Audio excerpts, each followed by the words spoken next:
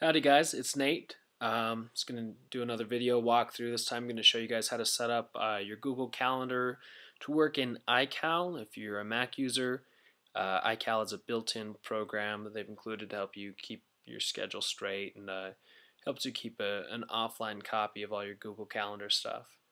At this point, in order to follow this walkthrough, you should already have a Google account and the Google Calendar set up, which I did in the previous video. If you're having any problems with that, either rewatch the video or let us know. We'll get you set up. But you do need to have the curricular calendars and everything set up with your Google account in order for this video to be of any use. So, just like last time, I have it set up so it'll make a noise and give you a little indicator like that whenever I click on something, which should hopefully make everything a little easier to follow. So the first thing we're going to do is we're going to start up iCal, which you can do by going up into your Spotlight and type in iCal and click on iCal.app.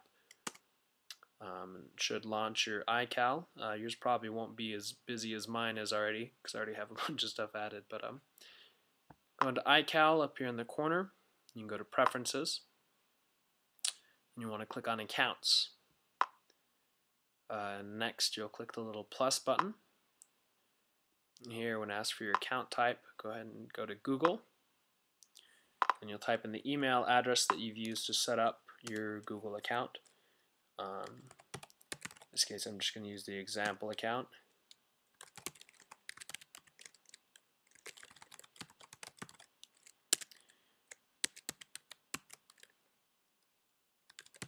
Use the password that you've set up in association with the Google account.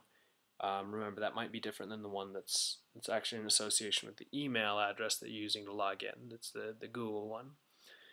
Go ahead and click Create. And there we go. You'll see it pops up right over here. And you can click on it and then go over to Delegation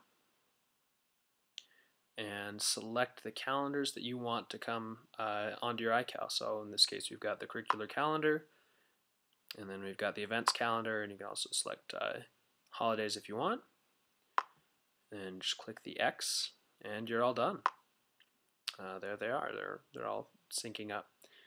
Now, some of you with older versions of Mac or different versions of iCal might have an issue where you need to input a server. It's going to have in the block for adding a new calendar something about a server down here somewhere in this general area. If that's the case, what we're going to need to do is go get this little address that I've included with the blog post, or you can just copy it as is, and then you're going to need to type that or copy and paste it into that server box.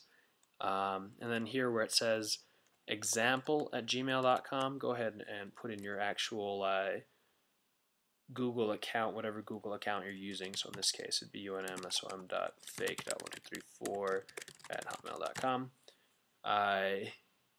And then use that as your server setting, and that should make everything work out. So again, if you guys have any problems, let us know, and we'll be happy to help. Thanks for your attention. Bye-bye.